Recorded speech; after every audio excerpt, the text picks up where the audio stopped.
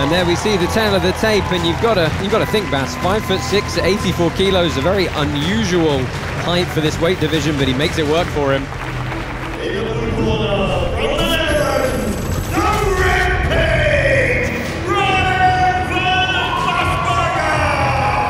Bryan van Waesberghe, that 1-1 record here at Karate Combat, looking for another fantastic highlight reel knockout. Fighters, enter the pit!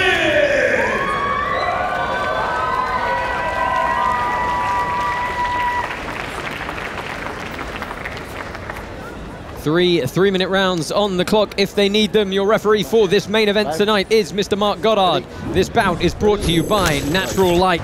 Go ahead and get yourself a natty. Touch your gloves. Shahin Atamov measuring the distance. Van Waesberghe, a very similar measuring stance. Yeah, don't let looks fool you with Atamov. I mean, he's a firehouse, super fast also. Great kicking ability. Yeah, really sitting down into that stance, isn't he? Trying to load up that power. Oh, yeah. Watch out with that kick because you hit the shin bone. Yeah, one thing you know with Atamov is at some point that overhand right is coming your way, and you better either not be there or have your guard up when it does. Waesberghe tries to push him into the corner there. Yeah, it's good pick control from the man originally from Belgium. Had some trials and tribulations in training due to some of the restrictions where he's now living. He actually had to then go and get an exemption from the Belgian government to move back home there and train instead of where he's been living in Rotterdam. Yeah, that was a really weird rule, right? If you were past 27, then you couldn't train. I go, okay, so COVID knows what your age is. What's going on? Yeah, 29 years old for Bryan van Waesberghe, 34 years old for Shahin Atamov. Oh, that was a great kick. You know, oh, and he's doing it back. Yeah, Atamov, originally from Azerbaijan, he's had his own problems with training as well. Had to kind of train in secret, as the old Russian karate masters used to do before it was legal. He's been even fined for training. Takedown. Oh, you're already grabbing the belt. Did you see it? Yeah, looking for... He's getting warned for not dirty boxing, so he can frame on the shoulder, but he can't break the posture down with the hand by pulling the head forward. That's too similar to a tie clinch. A lot of respect between these two. That's why... Oh, walked on that punch. Yeah, Van Waesberghe connected, and he's trying to throw some short shots on the inside there. That was good work from Van Waesberghe. I have to see that one back in the replay. Moving into the final minute here of round number 1. Lots of feints. That's an overhand right, goes to the chest. So, which is a smart thing, you know, for the body, because those tall guys, most of the time, like I said before, you know, they pull their head back when you come with an attack, while exposing the body. Oh, and Atamov ducks his head down, loses his base a little bit there. Now's the throw coming. Beautiful hip toss. Oh, I thought he was going to into an armbar. It was so weird. That was a huge Haragoshi from Shahin Atamov. You know, when he gets a chance to, you know, grab behind that belt, he really gets underneath you, and as he pops his hips up, you're going for a ride. Good shots on the inside again, exchanging those short blows. Final 10 seconds here as Van Waesberge's back against the pit wall here. Oh, beautiful. And it's the sequence we've seen before from Atamov with those short shots. He's doing it back, but it's out of time. That's a movie title, Out of Time. I remember. Right? So round number 1 in the books there. They head back up to their corners. And let's take a look back at some of the replays from those first 3 minutes. Psych! Boom. That was a good kick because the muscle was relaxed. Oof, that was that right hand walking into it. Yeah, give us your thoughts on... I mean, look at this hip throw, Bas. Very clean Haragoshi. So beautiful.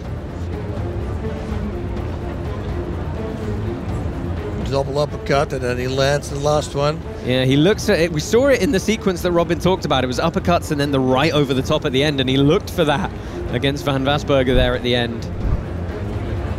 So, how do you feel cardio's going for Atamov here in the corner, Bas? He's looking a little bit labored, perhaps. Yeah, well, we see, you know, it's once you start including the core, like with takedowns, you know, you're contracting your core the whole time, which stops the breathing for a little bit, interrupts the breathing pattern, and it makes you more tired. That's why wrestling is also so tiring. Thai ring, is it right? It's Thai ring. It's Thai ring. Thai ring. And our referee Mark Goddard is just giving Shahin Atamov a couple of extra bits of warning about how he can grab the head and how he can control his opponent in those dirty boxing scenarios. Touch of gloves, we're underway, another 3 minutes on the round. Atamov opening up first with a low kick. The same kick that he did, and it's very smart because as that leg moves, that means the muscle is relaxed. You cannot take too many of those calf kicks, it's gonna hurt. And you can't walk. Once you can't walk, you can't fight. Oh, Van Waesberghe looking for a takedown there, but he's a little too high, not able to pick the leg up of Atamov. And Atamov really bullish in how he's muscling forward there. Okay, put him in a full guard, why not? Yeah, tied up in the guard there, trying to use the legs as a form of defense to dictate the range and shut Atamov's ability to strike down. Van Waesberghe back to the middle of the pit here. See if he can cut Atamov off in the corner again, and he does back him up nicely. He's grabbing the belt again. Could be another throw here. Yep. Well, switches to the outside trip. And that was good work from Atamov. Just off-balanced Van Waesberghe. Nothing crazy, nothing high energy, but it did the job.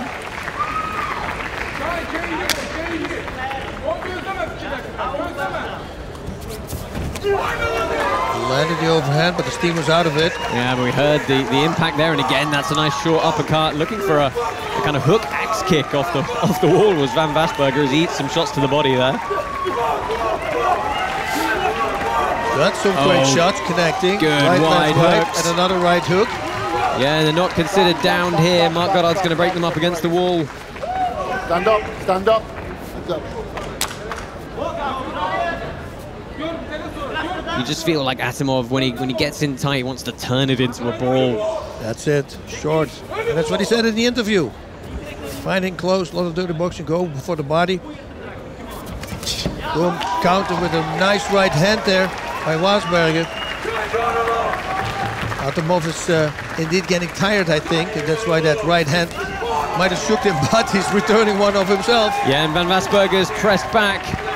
Oh, and that is going to be called by Mark Goddard. The clean right hand from Atamov did enough damage to sit Van Waesberghe down, and no intelligent defense.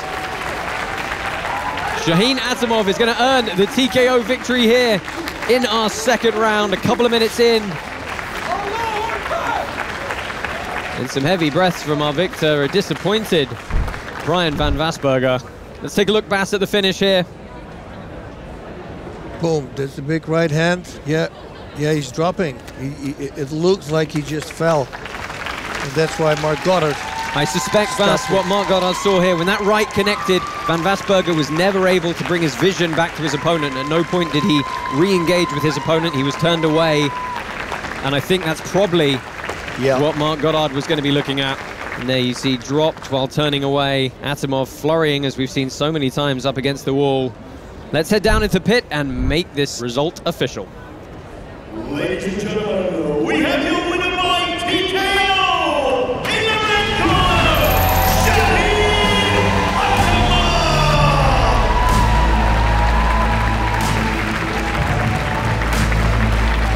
Wow. Shahin Atamov picks up another win here at Karate Combat. He's going to move to 3-1 on his record.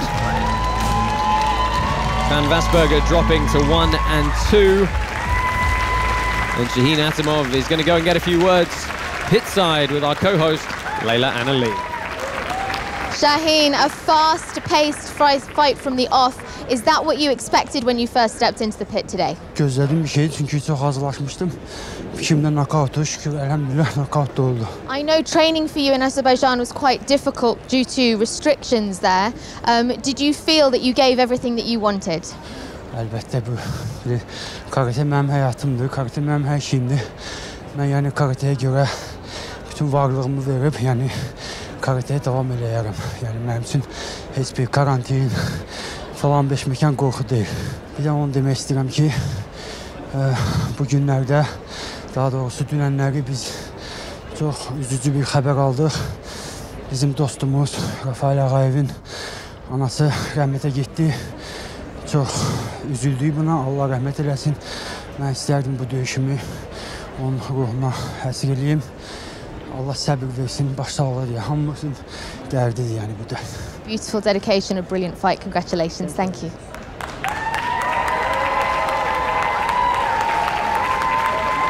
Robin, a finish we've seen a couple of times before from Shahin Atamov. Yeah, the finish was sublime, but really, he weaponized aggression and he used the pit walls, neither horizontal nor vertical, on the angle, put his man down and was striking him using the playing surface, taking advantage of the pit. And then, of course, the finish, he weaponized, in this case, aggression, and he weaponized that blitz, attacking and firing over the top, put his man away. Just a beautiful, beautiful finish from a really, really talented Karateka.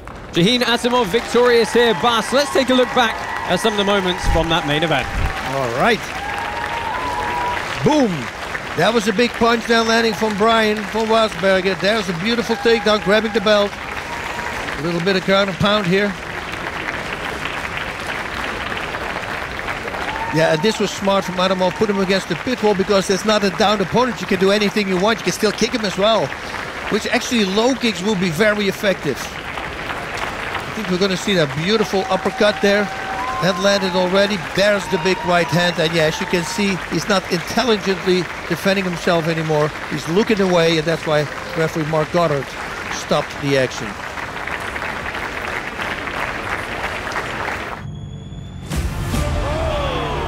We are back with KC40, June 24th, live from Miami, Florida. Big right hand from Samuel Ericsson. A welterweight clash between Samuel Ericsson and Alexander Bouderbane. Gabriel Varga versus Edgar Skrivers for the #1 contender spot in the lightweight division. First time in karate combat history, we have a belt unification. We have our champion, Joshua Quayhagen, versus the interim champion, RAFAEL. Don't miss KC40, June 24th, Miami, Florida. Thanks for watching. I'm Layla, and if you liked what you just saw, make sure you subscribe.